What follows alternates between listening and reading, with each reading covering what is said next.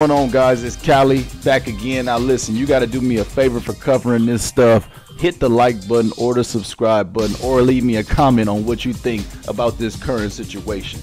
Who you see on the screen right now is Harada trying to stop all these leaks from happening. Namco, Bandai trying to stop all these leaks from happening, but it's just not working. So you know what? Just let the river flow, kind of like Capcom did. Because at this point, the Tekken 8 leaks are getting out of hand. Now, as you can see here on the screen, this is from 4chan. So, of course, you got to take everything with a grain of salt. You have to take everything with, a discerning eye. But the way that these Tekken 8 leaks have been happening, you almost have to believe everything that's coming out these days. So the person start off by saying the character roster leak seems 999% true now.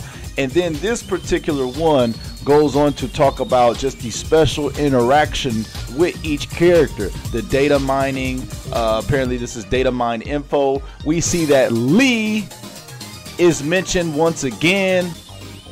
I mean, at this point, my man is in the game. Excellency is back. This roster is now a 10 out of 10. Sorry, Bruce fans. Sorry, Eddie fans. Sorry, Leigh fans. Sorry, Anna fans.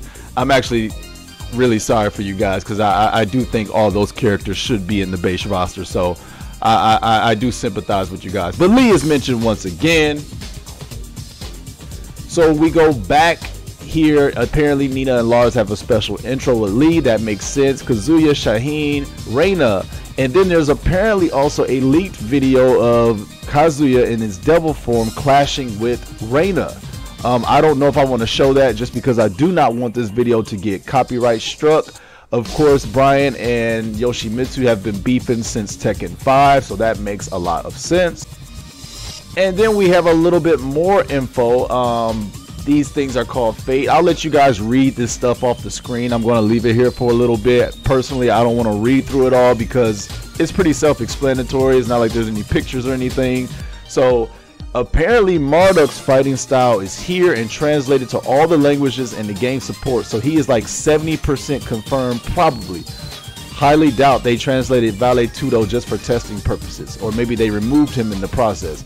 So there might be some love for Marduk fans here. So what this also shows me, guys, is that potentially it's not over. Okay, these are also leaked images, probably from the reveal trailer, as the person goes on to say. It's not particularly over, guys. There could be some love for Eddie. There could be some love for Leigh. There could be some love for Anna. I do agree that those OGs should be in the game. I do think it's blasphemous that those OGs are not in the game. Personally, I feel like these leaks are just getting out of control. I don't know if this is a mole on the inside. I don't know if there's someone in Bandai Namco who has it against Harada and the team. But the way that this has been handled is very reckless. It's causing a lot of strife and struggle in the community. Even if you try to avoid these leaks, in this day and age, it's almost impossible to avoid leaks. Namco has to get this under control. This is just getting out of hand. If they need to take the Street Fighter 6 approach and just reveal the whole roster in a trailer, I say go ahead and do that, because we're getting internal videos leaked. We're getting beta videos leaked. Again, if you guys want to check out the source of this, you have to go to the Reddit video game rumors, of course, and or the Tekken Reddit, and they have it all on there. I'm not putting that video on this channel because I do not want to get struck by Namco and the Namco police. But I do think it's unfortunate. I made a community tab poll asking you guys, what do you think of all these leaks, man? Apparently these character intros was in the data mine leaks. So it's unfortunate. But I think at this point, Namco just needs to come out and reveal the whole trailer with all the characters in it. Hey, it worked for Street Fighter. Street Fighter 6 is alive and well. It did not kill the game at all.